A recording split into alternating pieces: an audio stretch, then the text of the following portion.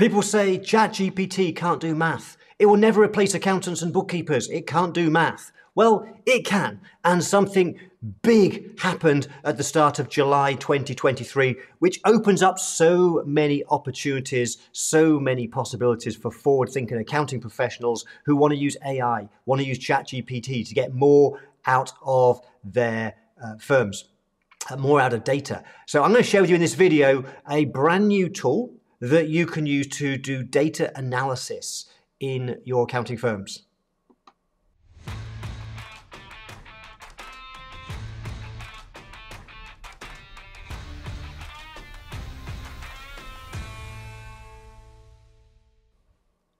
Hi there, it's Mark Wickersham, a chartered accountant and author of Effective Pricing for Accountants. And in this video, we're going to look at how we can do data analysis with ChatGPT, and something brand new that was launched at the start of July. This is so exciting. Let me start off first by talking about the problem, because people talk about how ChatGPT is a large language model. So it's great when it comes to words. And there are so many powerful use cases for using it, and we'll have talked about that on previous videos. But what about numbers, which of course as accounting professionals, that's really important to us? Well, it's pretty good at analyzing numbers, at analyzing data. And in previous trainings, I've talked about how we can use it for looking at trends, for example, understanding what's going on behind a business. Because with ChatGPT, both the free version 3.5 and also if you upgrade to ChatGPT Plus and have access to ChatGPT 4, one of the things that we can do is we can cut and paste the data from, for example, an Excel spreadsheet into a prompt and ask questions. But there are some things it does struggle with. So let me give you an example. Here's one of the things that I was trying to do with ChatGPT. I had an Excel spreadsheet. In fact, I will just briefly pull it up. I had an Excel spreadsheet which was a list of transactions and the amount spent and the date. And there were some other things I just removed because they weren't relevant. So I had an Excel spreadsheet. And what I wanted to do with the spreadsheet, a common thing that accounting firms want to do, is we might want to summarize that so that we could identify how much has been spent with each individual supplier, for example. We might just want a summary of the suppliers and the total spend in the year. From a year's worth of data, summarize it by supplier. And something, for example, when I ran my accounting firm, would be something done as part of the working papers to then identify things that, for example, might not be tax allowable, etc. So I decided to set about figuring out how to do that in ChatGPT. So what I did, and I'm going to take you to ChatGPT now, this is the problem. I said here, I want you to summarize the data I'm about to give you. I want you to create a table with columns for name and total. I want you to calculate the total amount from the account column for each company listed in the name column. The goal is to show the total amount spent for each individual company. And then I cut and pasted in the Excel spreadsheet. And let me just get through this bit.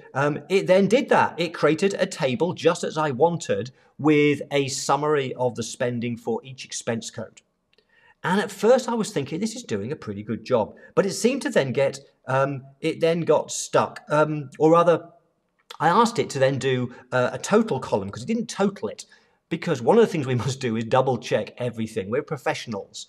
And when I gave it the task to redo it and put a total at the end, I then realized it wasn't correct. It started to stumble a bit. We've got Microsoft Azure here with the individual amounts, not the total amount. It took me a few goes. Ultimately, eventually, after keep doing prompts and correcting it, changing the prompts, getting it to do it again, eventually I did get a summary. What looked like a pretty good summary of the expenses. But I asked it to also give me the total so I could go back to the Excel spreadsheet and check it was correct. And what I found was it wasn't correct. It hadn't done it right. I tried it over and over again. And it's one of the weaknesses of ChatGPT, or at least was one of the weaknesses, in terms of it's not great at complex calculations. I also tried using some plugins like, for example, Wolfram, which is a great plugin for doing various financial analysis.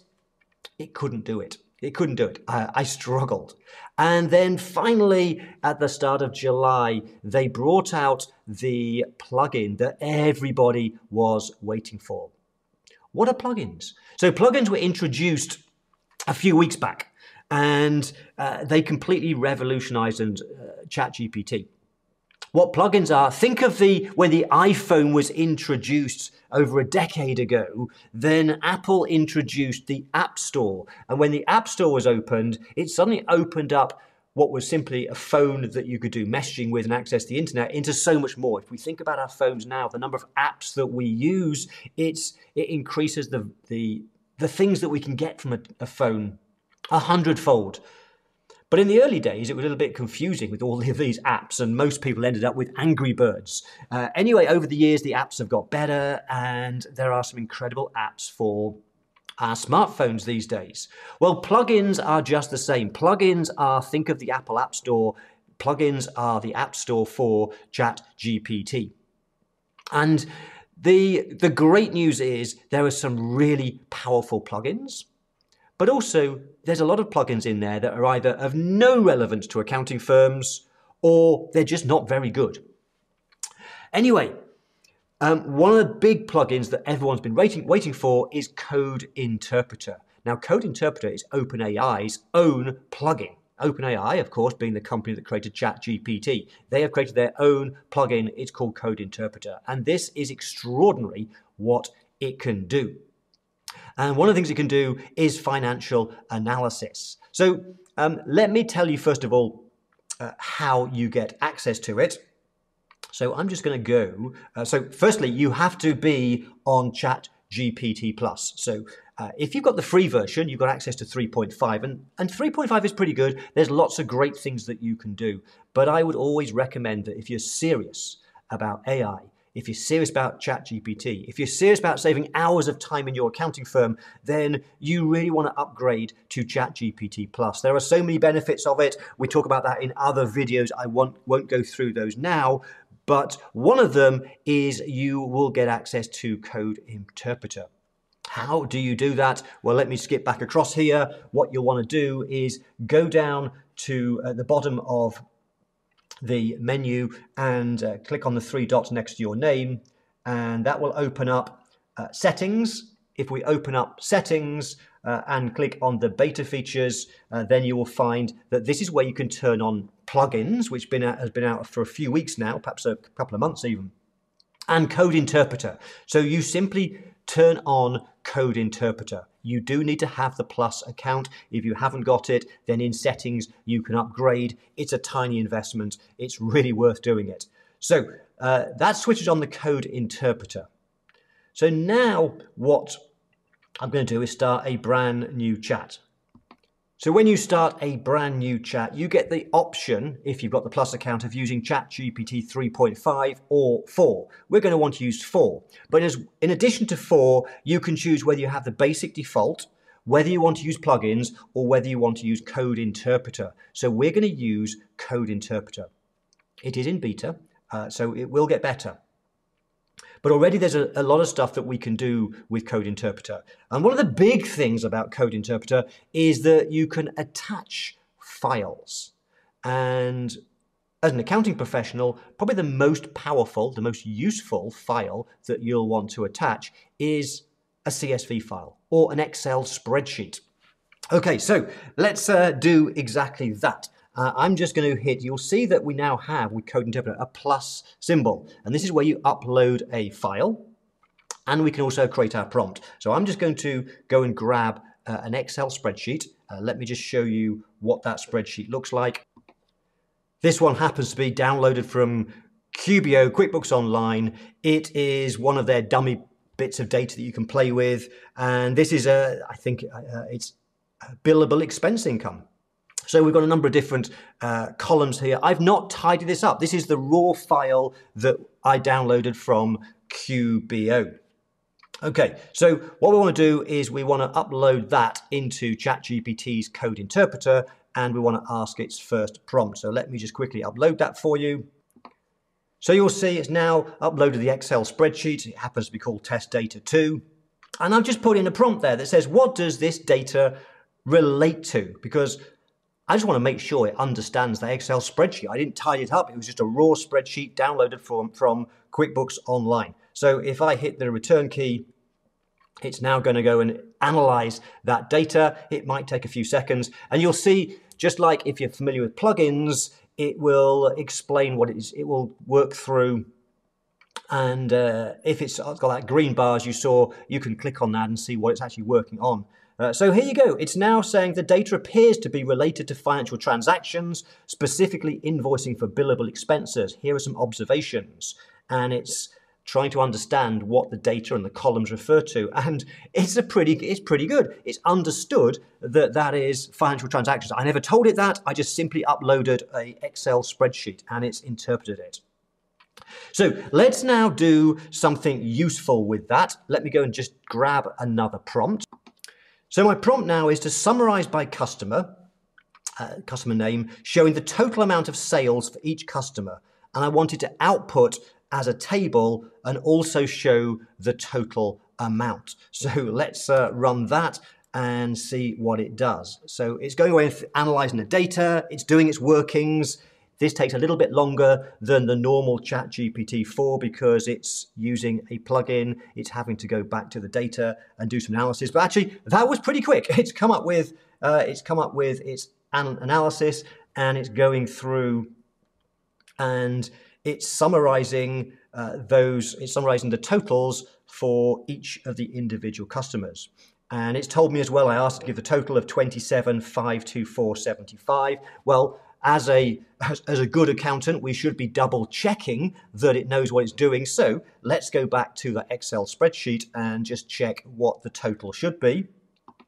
So here is the raw spreadsheet, and as we go across, we'll see that in column J, it's 27,524.75. This is in UK, which is 100% correct. There you go. You can see it says here, total 27,524.75. It's got a different currency symbol because because it doesn't know what currency is. I could have told it that in the prompt, but I'm not too worried about that. And then what you could do is you can take that table and you can copy and paste that table back into Excel and do further stuff with the summary if you want to. Okay, I'm going to share with you a couple more things, but before I do that, let me ask you one question, and that is, tell me in the comments box, now you've seen that we can feed an Excel spreadsheet, perhaps something you've downloaded from QBO or Sage or Xero, you can feed it into Code Interpreter and ask questions. How might you use it? What prompts might you ask? What analysis might you do with Excel spreadsheets? Let me know in the comments below how you intend to use it, what uses you can see. And also, if you found this valuable so far, please just click the like button, and also make sure that if you've not done so already, if you subscribe to the channel and hit the bell icon, you'll get notifications when I upload new videos. Okay, let me share with you one or two more things that we can do now we are up and running with Code Interpreter. I'm going to, and just save some time, I have already typed out a couple of extra prompts. So another thing that we can do with Code Interpreter, which is really useful, is having then done that, let me just go back to here. Having done that, we could then also, we could ask it, what are the best charts for summarizing the data? So we haven't got a lot of data here, but you may be working with clients with a lot more data, and we could create some charts. So if we were to ask it what charts we could create, it'll come back and tell us, of course, that visualizing data can help us understand trends. And in this particular case, we could do a bar chart. We could create a pie chart, a line chart. It's telling us what charts that we could use to represent the data, our summary of our customers and what they've spent in the year. So I'm going to now say, create a bar chart. I'll just add for this data. And let's see what it does. So it's working on it, it's going back into the plugin now. It has to do some additional work, and if we click on show work, it'll tell us what it's actually doing. It's using Python code behind the scenes, but let's not worry about that. It's just need to wait a little bit. It's finished working now, and it should come up with something fairly soon. It's not instantaneous, but it's still reasonably quick. Sometimes though, oh, it's coming. I'm just being impatient. Okay, here it is. So look, there is your total sales by customer chart based on that analysis of an Excel spreadsheet. Wow, that was pretty fast. Okay, so what else might we do? If you're not sure of ideas, let me just grab another prompt and we'll show you one more thing. So remember, let me know in the comments box what uses that you can see, but if you're struggling to think of uses, we can just ask ChatGPT. So I've got a prompt that says, in what other ways could I analyze this data? And so let me run that. And it says the data set you have offers several opportunities for further analysis. We could look at trends over time. We could look at sales by transaction type. We could look at invoice size analysis. We could look at customer segmentation, revenue concentration, predictive modeling. It's understanding this data. It understands the Excel spreadsheet and is giving us ideas of different ways that we could analyze this data. I don't know about you, but I think this is so powerful. The possibilities are huge now that we have Code Interpreter built into ChatGPT.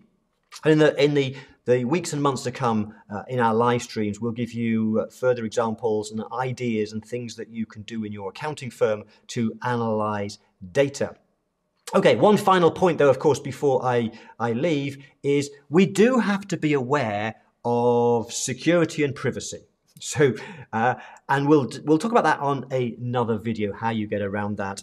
We do have to be aware of that. There is within ChatGPT the ability to turn on effectively a private mode. But whether you've done that or not, I would certainly recommend that when you upload data, make it anonymous. Don't include the client's name. Okay, don't include the client's name, make it anonymous. That's my key tip. Okay, if you found this video valuable, then please click the thumbs up button and let me know in the comments the potential you see in ChatGPT and Code Interpreter. How might you use it for analyzing financial data? Hopefully I will see you on a live session soon. We run regular live streams on AI and ChatGPT where you can ask me and my team questions. Bye for now.